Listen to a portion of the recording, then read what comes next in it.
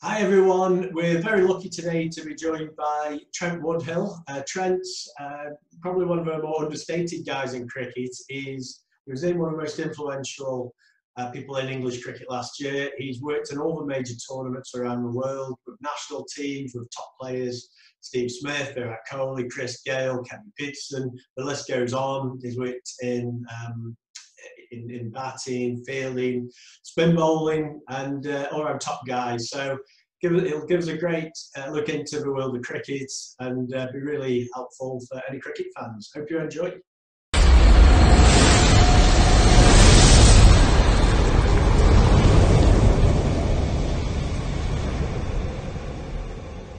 Trent, thank you very much for joining us. How are you doing? Well, thanks, Darren. Great to catch up with you. Yeah, you too, mate. How are things over in Australia, mate, with the coronavirus? Are things looking okay, or? Yeah, I think we could be heading into a second wave or little spot fires, but Melbourne's struggling a little bit. Sydney have had a few cases overnight, so the whole nation's a bit jumpy, like the rest of the world, I think. Yeah, that's a great shame. But do you think that things will be okay for cricket-wise when it gets round to the season? I hope so. The WBBL announced their fixtures yesterday, and the BBL as well. So from October 17 all the way through till about the 7th of Feb, there's non-stop BBL action, both men and women. Hoping India tour this year for 4-match test series. So there's a lot riding on this summer for Australian cricket, as there is for English cricket with West Indies, Pakistan, and hopefully Australia. Yeah, sure. Okay, Trent. Well, we'll crack on with a little bit about the story of Trent Woodhill, which is quite an amazing story. For the viewers who don't know, in terms of Trent's coaching career, we've got Surrey, Kent, New South Wales, Victoria, Melbourne Stars, Delhi Daredevils, Royal Challengers Bangalore, Pakistan, New Zealand, and I'm sure there'll be some we've missed off there. I think I've done some stuff with Australia as well. I always forget. Yeah, that might be worth mentioning, Australia. Trent is literally, he was named one of the most influential people in the English game last year, which I know will embarrass him greatly. We did have a laugh about. Real, genuinely modest guy, got an incredible CV and reputation within the game. Now, I hope you'll pay me for that after Trent, by the way. Yeah, fixing them up. Trent, you didn't actually play first class cricket, so you have achieved great things in the game. But how did it sort of come about for you? I know you got a sports science degree. What was your break into the game? I loved it as a kid and played first grade cricket over here for two pretty big clubs in Sutherland and Bankstown. So I played with Glenn McGrath here when he first came on the scene, and then moved to Bankstown and played with the War Brothers, and there's a host of good players there. At the time, cricket was pretty strong, and I probably wasn't as dedicated or as talented, but probably from the mental aspect of the game, I think that was my biggest challenge at the time was mental capacity to perform week in, week out, or every game or under pressure. And so I did a sports science degree, played a season in Brentwood in the Essex League for Brentwood, and came back to the degree and realised I wanted to go back to the UK and play because I enjoyed that. And I ended up going over 94, 95, 97 and kept coming back to the UK. And then what I realised is the best way to keep coming back to the UK was actually through coaching rather than playing. And I had a little break for the game for about 3 years, from about 97 to 2000, which was really good. Did some other work which put me in good stead to work out what I actually wanted to do, and gotten back involved with a great club over here called Sydney University, and ended up coaching Sydney University and felt I had a knack for coaching.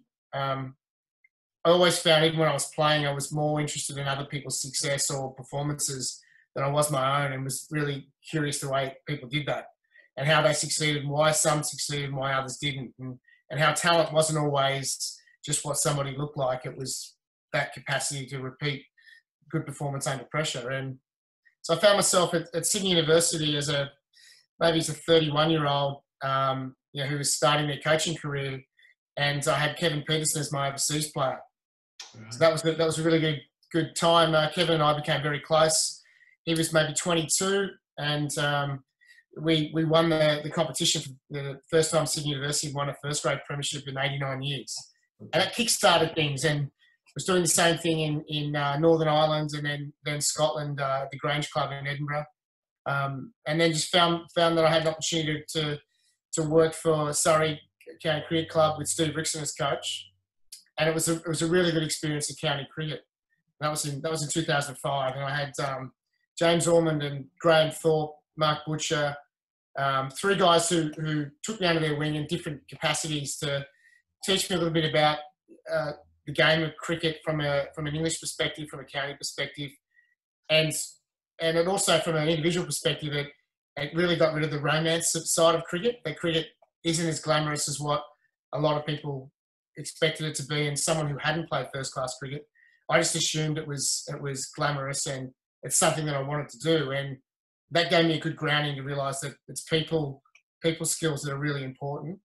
Then came back home and had the opportunity to work with New South Wales in a youth capacity, and sort of was really lucky in that it was a golden era for New South Wales cricket.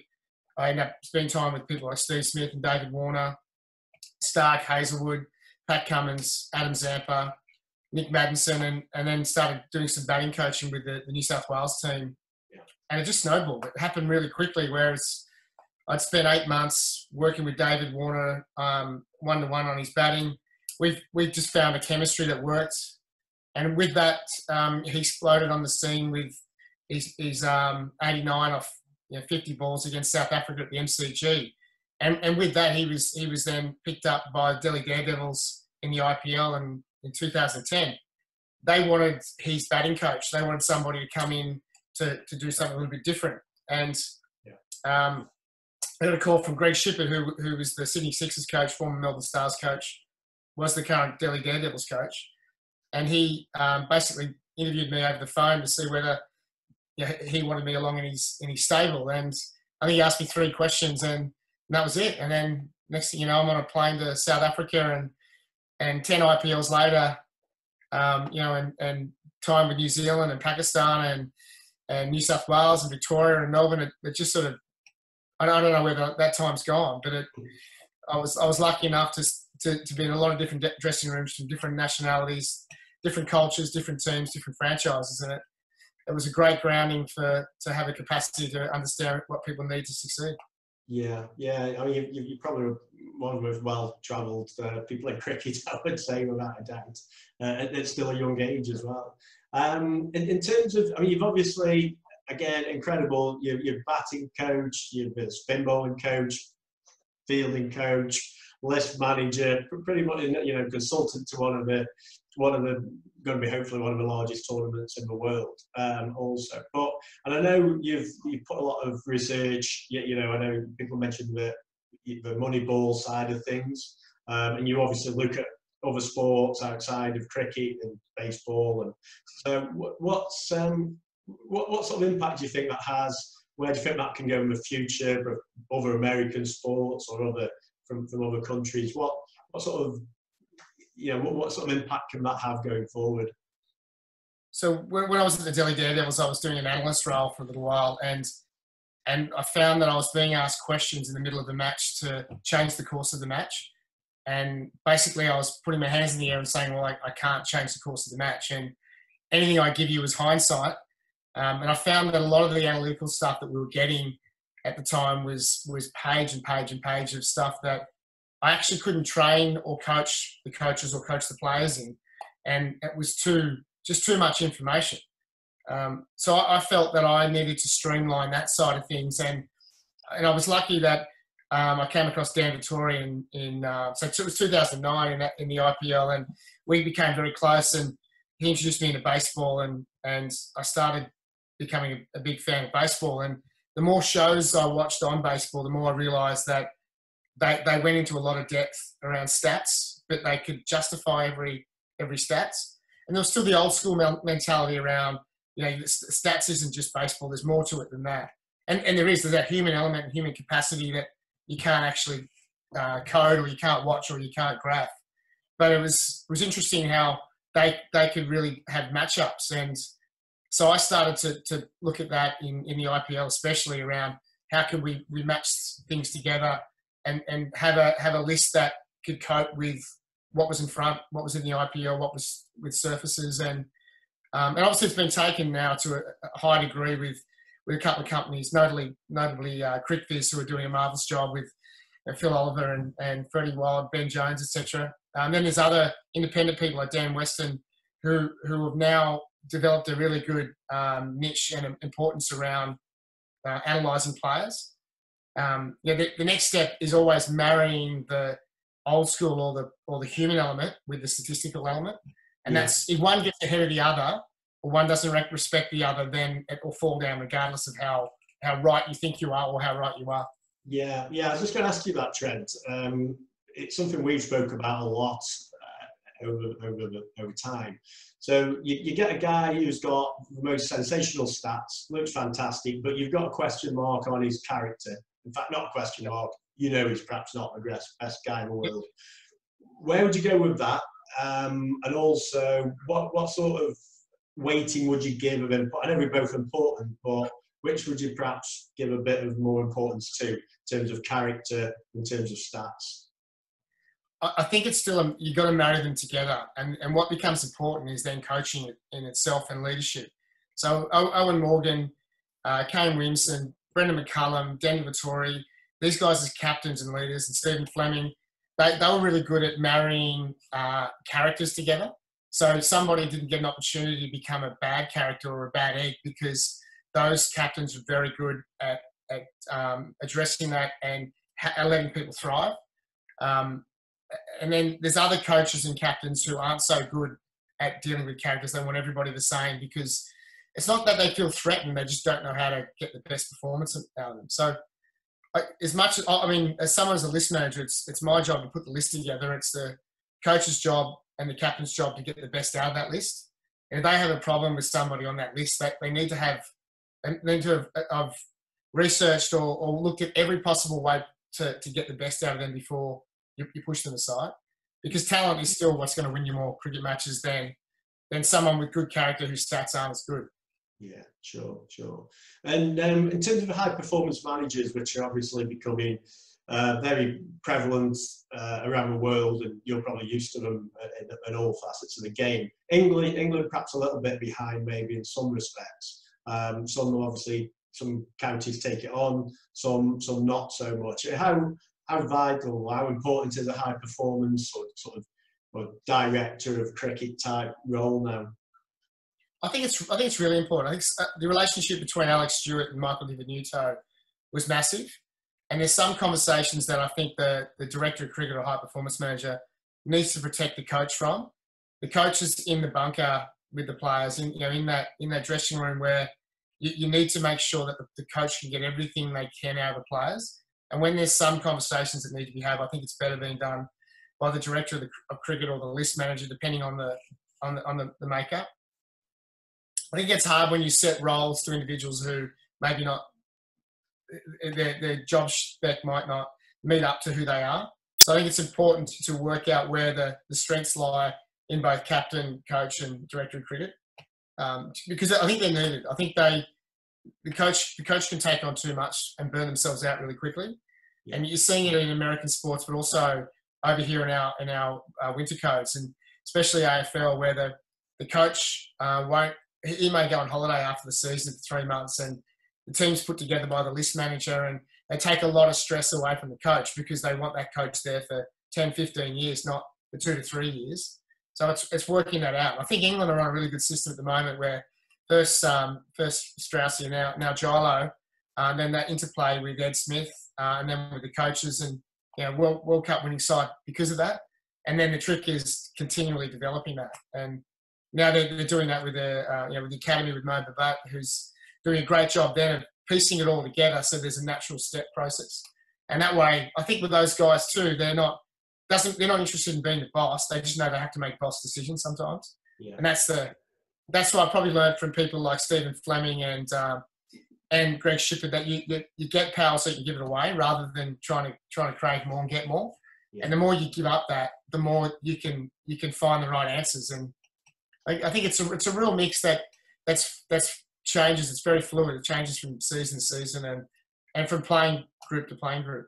Yeah, of course. And I mean, one of the things I've always found is for a director of cricket sort of role that getting the foundations in place long term is the vital. Getting the right people around you. Now, from English and county cricket, that's easier because it's a bit of a more long term strategy. Players longer. 2020, you could go to a tournament and nowadays you could literally be going. Trent has 16 players. You might not know 13 of them. Right. Go for it. So, how difficult would that? How much? The top coaches nowadays in 2020 have to have that ability. And it is a completely different skill set to managing a 4 or 5 day team. So how do you see that, Trent? It's difficult. I know from my Bangalore time and my Delhi time, but particularly Bangalore, there was one year we finished third and the next year we lost in the final. And we probably felt that we'd uncovered the formula that's needed for IPL. The following year we had massive injuries. Kohli, De Villiers both injured. Gale, Watson not in great form at the time. With some bowlers down, but we probably didn't plan enough for when there's problems. I think when you're getting those groups of franchises together and Fleming and J. Warner in the IPL situation have done it really, really well. It's what your franchise stands for. So it's understanding what the makeup is, so you can, when you have a new person in, if it's 13 new faces, this is who we are. So this is what we are as a franchise. This is the style of cricket we'd like to play. This is what we do for our fans. This is who we are. I think then it fast tracks that sense of culture, but also that understanding from a playing perspective what's required of you. Not so much your role out in the middle, because strategy will be dictated to by conditions and team selection. But it's what you're playing for, so that you're playing, to use an old baseball cliche, for the name on the front, not the name on the back. Yeah, and that's interesting. It's an art form, and come back to the IPL. Somebody like Stephen Fleming's been the master at that, and then somebody like a Darren Lehmann, Tom Moody have been really good as well at doing that in the places they've had immediate success by being able to make players feel like they're at home, they're at peace, they've found their spot. Now go and play. We'll bring the best out of you. Yeah. So it's definitely. I think sometimes franchise cricket gets pushed to the side, but the best coaches that I've worked with are involved in franchise cricket heavily. Sure. And just going on to the 100, obviously real disappointment it got cancelled this year. A couple of things I'd say. One is, do you think it's still going to have a bright future next season? Are you still excited? Also, do you think it could possibly challenge the IPL in the future? I think it can. I say that because I'm invested in it, but I'm invested in it because I believe in it. And I think the 100 is a tournament that will be explosive for English cricket, in that there'll be a buzz about. You have 8 high-profile coaches. You've got lots and lots of really good players. That's just in England. You've got great players in England. Then all of a sudden you've got 24 overseas players, of which maybe 5 or 6 locals won't know that much of, but they will by the end of the tournament. Yeah. And then with people like Smith, Stark, Warner, etc., they will bring a sense of professionalism to franchise cricket that maybe hasn't been seen yet. The Blast is a great tournament, and the Blast with 18 teams, the standard is unbelievable. Yeah. It's the best fielding competition in the world for me. And the 100 now will offer something different for fans, for old fans, new fans. I think it will just raise that standard to another level for the English white ball side, but also from a test perspective and cricket perspective, it's generating new fans, and it will generate new fans. Once it does, you'll find that they'll have an understanding of test cricket as well. Yeah. They'll be supportive of English cricket as a whole, not just the 100 itself. And we've seen that from a Big Bash perspective here, that it's giving players an opportunity to strive for greatness and improve, because there's more money on offer. So players tend to float less, because the better they perform, the harder they work, the more likelihood they're going to get a better payday. Yeah, sure. And I mean, you're well known now as one of the game's most innovative thinkers. So, is there any other? This might scare a few people. Is there any other changes you'd like to see in the coming years for cricket? Yeah, I think substitutions. I like the idea. my big thing is putting coaches under pressure on match day. So whether it's Fox Sports in Australia, whether it's Star Sports in India, or whether it's Sky Sports in England, I want the commentators to go down and make it about the coach for that short period of time. Whether it's a strategic timeout or whether it's an important juncture of the game where there's a natural timeout, I want to hear how the coaches can influence games, and you see that in football and rugby when a player is pulled and they've made a substitution, just how much information is then poured into newspapers and websites and social media sites just on why coaches made that call. I think in cricket sometimes coaches just fold their arms and say, right, I've done my bit. It's almost not getting in the way of the players. But sometimes you need to get in the way of the players. It's like the statistical thing about having hindsight. Yeah. You get a little bit sick of when a coach says in a dressing room post game, we should have done this and why didn't we do that? But if there's a little moment in the game, and I don't think by any measure I think coaches should be front and centre of sporting terms, but if there's times when coaches can influence games for both the good and the bad, I'd really like to see that. Yeah, no, that's great. And I'm really going to pick your brains here and try and get some key information out of Trent Woodhill. Because obviously in England we're sometimes a little bit backwards, and with drafts, again, it was quite scary, I know, to a lot of the people in the game. So as one of the experts, give me your draft strategy and what you're looking for an ideal makeup of a 2020 team. Well, definitely a fielding team. Somebody who can really put pressure on a batting side. And then to help that fielding team, a bowling team first and foremost. I think you need a bowling team that someone takes early wickets, spinners that can squeeze in the middle, and then death bowlers who can tidy up or put that much pressure on the batters that if your team's bowling first, batting teams feel like they need more than what they actually do. Yeah. If your team's bowling second, your batting teams feel like they have to be further ahead of the game to deal with the late order threat. And it's a difficult list to manage because there's not as many great bowlers as there is great batsmen. So we tend to get caught up in the sexy side of the cricket when we go for the best batters rather than the best bowlers. But we found with one of your clients, with Sander Lamashane and Adam Zampa, our thought was that we could have 10 overs of spin. The last 2 seasons we've made the Big Bash final based on having the 2 best spinners in the competition. Yeah. And last year we were better than the year before because we found good death bowling in Coulter Nile and obviously Harris Ralph. And so that was great. The batting side fired without being spectacular. We had one player in Stoinis and support from Maxwell, and it showed that bowling teams with a good fielding unit to help is more likely, I think, to win big T20 games than an out-and-out batting side. Yeah, sure. And in terms of just some of your own personal experiences, which coach would you say has had the biggest influence on you? It's a really good question. I've been lucky, and I think mentors are important. So I think it's important, regardless of where you feel you're at with your career, you need to find mentors, and that it doesn't mean you always have to find someone better than you. It's finding people that can be honest with you.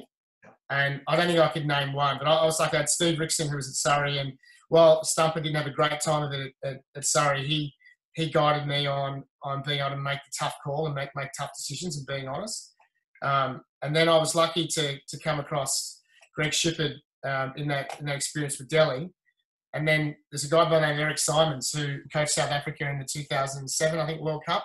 Yeah. And he ended up coaching Delhi. And he's someone that I would always call to get a reassessment of my thoughts. And sometimes I've got off track because I haven't seen things the right way. But there's so many. And there's others who aren't even involved in cricket who can just guide you to make sure that you're making good decisions. And it's so easy to miss the small stuff that can take you off a long way off track. Sure. And who would you say the most professional players you've worked with? Well, this would be a surprise for a lot. Would be Kevin Peterson would be top 3. Yeah. so yeah, close to 20 years we've been working together and friends. And so Delhi, Melbourne Stars, and Sydney University, we worked together. But Kevin always knew exactly what he needed to do to be ready to play. Yeah. And it was so easy that at times you could switch off when you shouldn't, because you knew exactly what he needed. So it was important to know what he was looking for, and if he achieved everything he needed, he was able to get out of there. Yeah. AB de Villiers was sensational in that he's similar to Kevin, but a different style. Come to training, short, sharp, consistent. So both guys, in the time I was with them, held their form incredibly well. Yeah. Then there's others, Steve Smith, David Warner, Kane Williamson, and Virat Kohli. Unbelievable trainers. They could train forever, and time wasn't a problem to them. They continue on until they got what they needed. But I think too, some of the bowlers are incredible. Someone like a Mitchell Starc, really good at getting what he needed. And then from an England's perspective, Chris Wokes, fantastic. Wokes and Moeen Ali. Moeen Ali, just in terms of being able to have some fun at training and work really hard at where he wanted to get to. And then Chris Wokes, day in, day out, was just ready to go. So you found that when he left training, you knew he was ready, whether he was in the 11 or not. And if he got called up at the last moment, you weren't worried about him performing, because he's so professional how he prepares. Yeah, I mean, my next question, I think you just answered it actually. You've worked with all of the top players in the world. I was going to say, what sets them apart? And it sounds from what you're saying, preparation and attitude. Is there anything else? I think there's a little bit of arrogance there, but I think it's probably want of a better word is arrogance. But they have the ability to not be too perturbed by failure. And if they're in a trot, they can dismiss that, not dismiss their opposition, but they'll trust their judgment and they'll trust their techniques. Yeah. I think coaches play a part in ruining more careers than helping, but that's through trying to either change or see them in a light that they want to see them in. And the guys that I mentioned, they had complete ownership of their games, and they were really good for coaches as a whole, because they would tell you what they need to succeed. So as long as you're giving them what they need, they would stay consistent. But it's that ability to say no to either a senior player or a head coach, and trust their own judgment. I think that's what's seen them all progress to be world class. Excellent, great. Okay, I'm going to put you on the spot. I want you to name one person, best batsman, best bowler, and best fielder in the world currently. Currently, best batsman. What format? Good question. We're going for T20 and red ball. You can have one for each. Okay, David Warner, T20. Seeing him firsthand in the IPL as a opposition coach was frustrating. Yep. But I think 3 IPLs in a row. He had a year off for one, obviously, but he was unbelievably dominant. If you dominate that tournament, there's a certain amount of class. He has the ability, it's like an inbuilt computer, to know when you bat first, what's a winning total, and when you bat second to orchestrate a chase.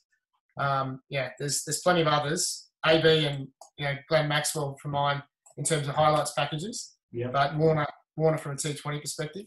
Okay. And longer form Test match cricket. It's a 3-way tie between Williamson, Smith, and Kohli.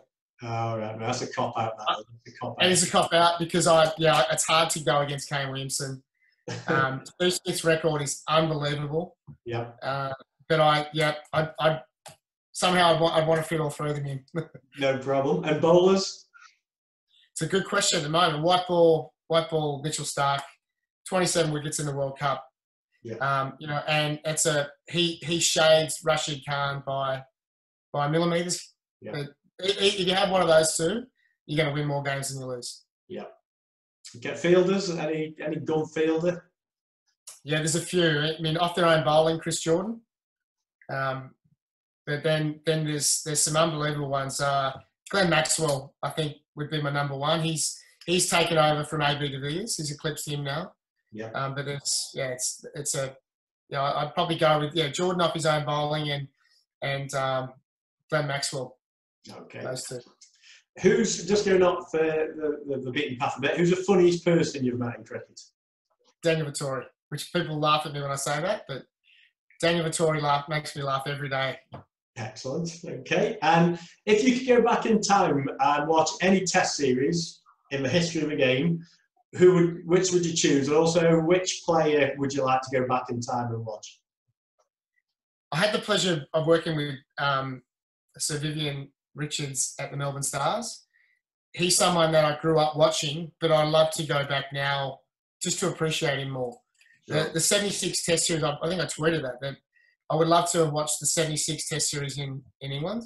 After Australia had beaten the West Indies, I think 5-1 in 75, 76, the West Indies went to England and it was all set up for England. They had an older team and the West Indies just destroyed them. And you see highlights every now and then, but I would have loved to have been part of that Test series, from the outset, just to have been around the West Indian fans, and to see how the great Richards did whenever he got his 291. I would love to have seen that live. That would have been great. Great. And which country's sort of been the most enjoyable for you to work in around the world? England, without doubt. I love New Zealand. I love the New Zealand team and players. Australian cricket has an edge to it, and that's why it's so successful. So there's lots of times when it isn't enjoyable because it's edgy and it's performance related. But England, that's where my heart is as a person. It's where my friends are. It's where I've spent a lot of my adult life. And from a working experience, I've really enjoyed working with English players. It was I worked with Pakistan in the Champions Trophy in England, and that was great because of just that sense that playing cricket in England is undersold by people in England. Yeah. And when we were sort of putting the 100 together, one of my things I'd said to the ministry who were putting it together was that you won't have to work too hard to get people to come to England to play cricket in the summer. Yeah. Because the crowds are so knowledgeable and you can really sense and feel their energy. And there's a buzz about what's happening on the field, not what's happening off it. And I think county cricket and international cricket in England's the pinnacle place to be when you're working. Fantastic. We'll hopefully see more of you over here then. Can't wait. And just, you're a big Liverpool fan. Yep. So you're pretty happy at the minute?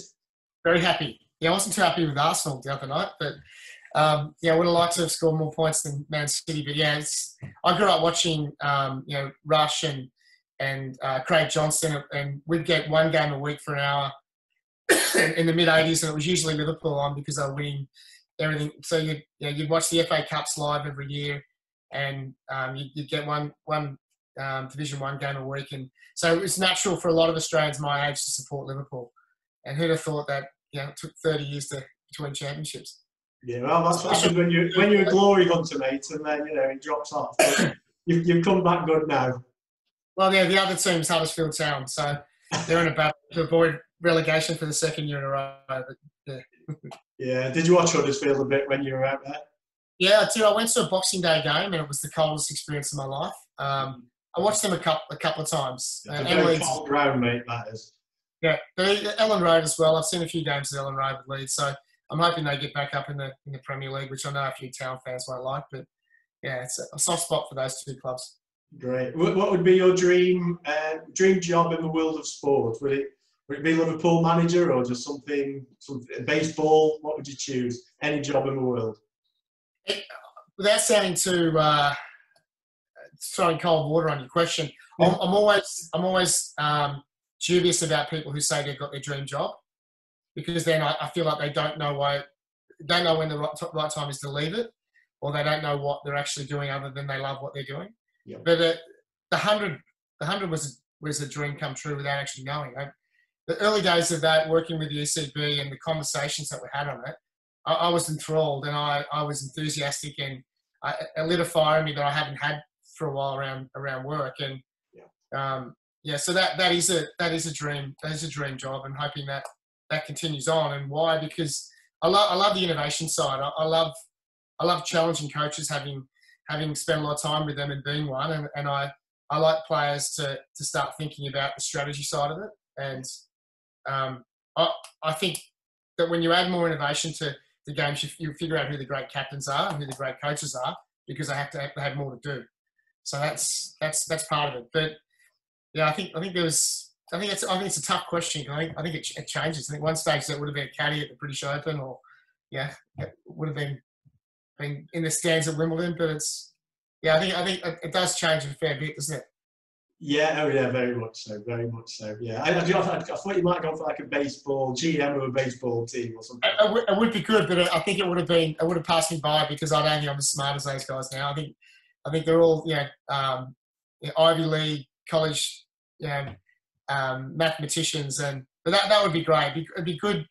It'd be good doing a season of baseball, doing 162 games, and being with them when they actually start making the trades. And Moneyball, the movie, obviously it's Hollywood, but the way that movie was set out, it was really interesting, changing the guard, and to be involved with a baseball team would be fantastic.